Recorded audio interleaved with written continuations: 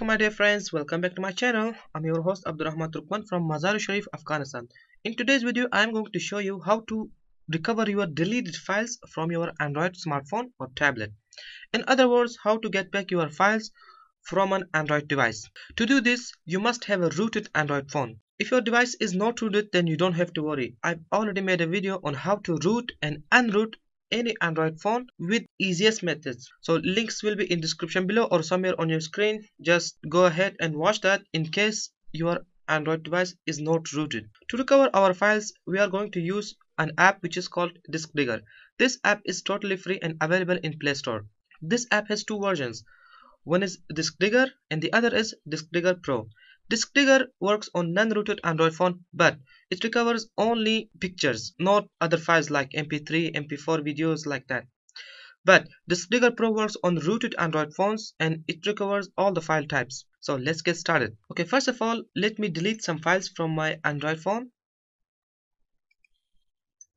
So I'm going to delete some files from my internal storage. I'm going to delete files from this folder called 1. As you can see, in this folder I have different file types. There are MP3 pictures and MP4 videos, and also there are some PDF files. And now I'm going to select them all and delete.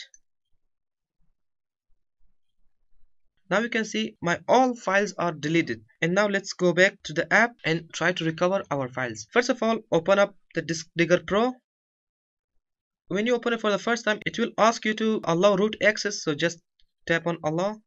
Okay, after that tap on refresh button, which is right top corner, and after that select the partition where the files were deleted from. In my case, I'm going to select my internal storage, which is probably this one, /data 11.95 gigabytes. I think it is my device's internal storage, so I'm going to select it. After that, select what files you want to recover. In my case, I had pictures, MP4, MP3 files, and also some PDF files, because these files were deleted from my phone's internal memory. So just select that. After that, tap on OK, and it will start scanning. Now it's scanning my phone for deleted files, and now scanning is 2%. It will take a lot of time to complete, so you have to bear with me. This app will also find your old pictures or videos. So as you can see, now it's recovering old files which were deleted a few months ago. Okay, now scan completed. As you can see here, it says Disk Digger has found over 13,000 files. There were also 36 audio or video files that are corrupted or fragmented beyond recovery. It says there might some video or audio files which are corrupted. So let's say okay, and now select the files that you want to be recovered. It will also recover the files which were deleted on all times. Let me select my files. Okay, now my selection is completed. Just tap on the save icon on the right top corner. Just tap on that. After that, you have three options. The first one is email selected files. You can also email the selected files to your friends or yourself or whatever. The second one is upload selected file to FTP, and the third one is selected file to locally. You have to choose, and after that select the location where you want to save these recovered files. In my case, I'm going to save it on my internal storage. I'm going to save it to the same folder where it was deleted from. So the folder name was 1. I'm going to select 1. After that, tap on OK, and now it's saving files. Okay, now my files are saved. Okay, now let's check it out. First of all, let me go to my phone's internal storage,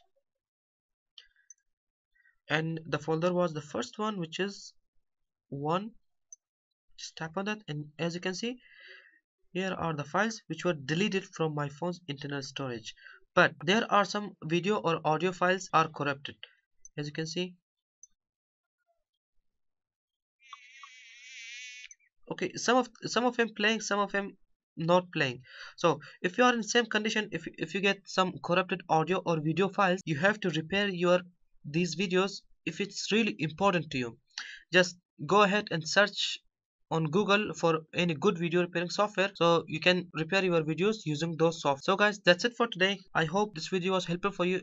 If you like this video, please share it with your friends and make sure to subscribe to my YouTube channel. And if this video didn't help you, then please do not dislike this video. That really hurts. Instead of that, go ahead and search for some alternatives. So guys, thank you for watching my video. I'll see you next time. Till then, watch other videos on my channel, and goodbye.